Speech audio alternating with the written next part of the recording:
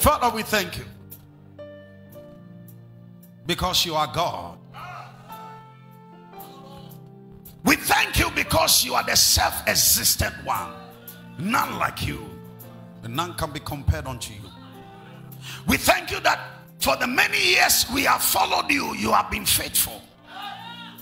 And the many times we failed, you have kept your word. The many times we couldn't hold on, you have maintained your faithfulness. Tonight, we lift our hands to say thank you. Thank you for the deliverance. Thank you for the salvation. Thank you for keeping us to even see the month of September 2024.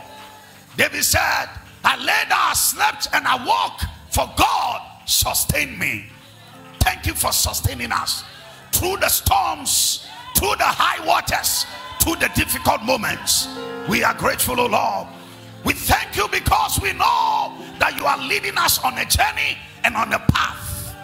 We are grateful tonight that you have put us together to release your spirit, your presence, and your power over us. Now tonight we ask that one more time, rend the heavens. Oh Lord, rend the heavens. Echo your voice. Speak your word over our lives. Communicate your mind to us. In the name of Jesus, let none here online and on site live the same. Now in the name of Jesus, we declare that, Father, let unresolved issues be resolved.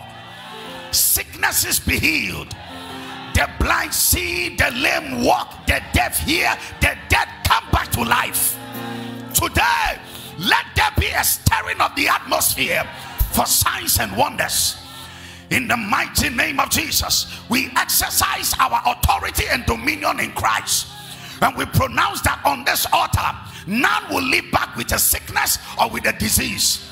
We declare that anything that troubles the mind of your people and wrestle with their lives and wrestle with their destiny, today we pronounce freedom.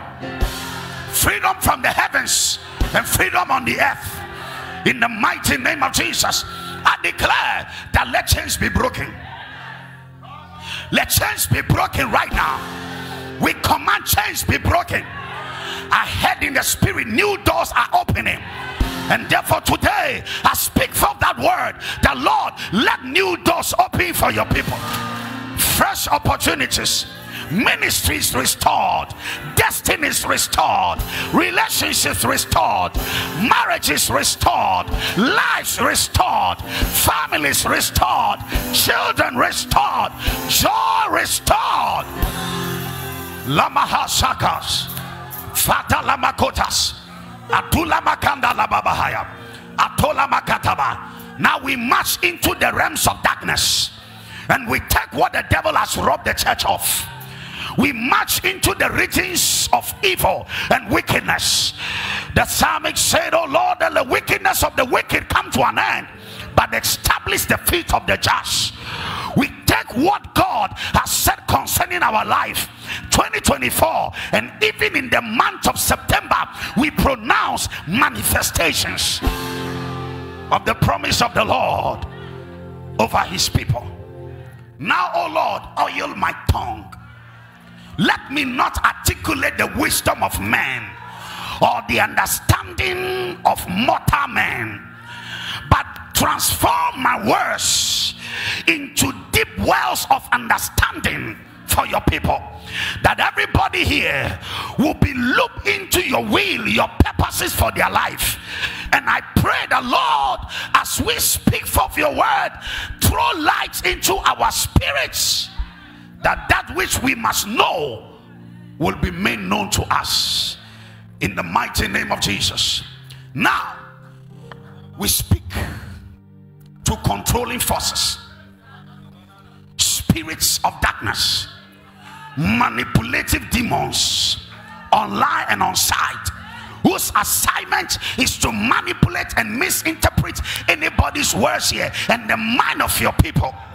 We come against powers and forces that followed us from the office, our home, the marketplace here, to deny us of the blessing. We pronounce this is the gathering of the saints.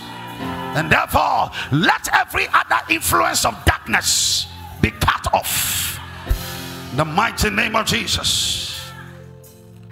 Arise on your throne. Do mighty works among us. But take the glory for yourself. In Jesus' mighty name. If you believe that, put your hands together for the Lord.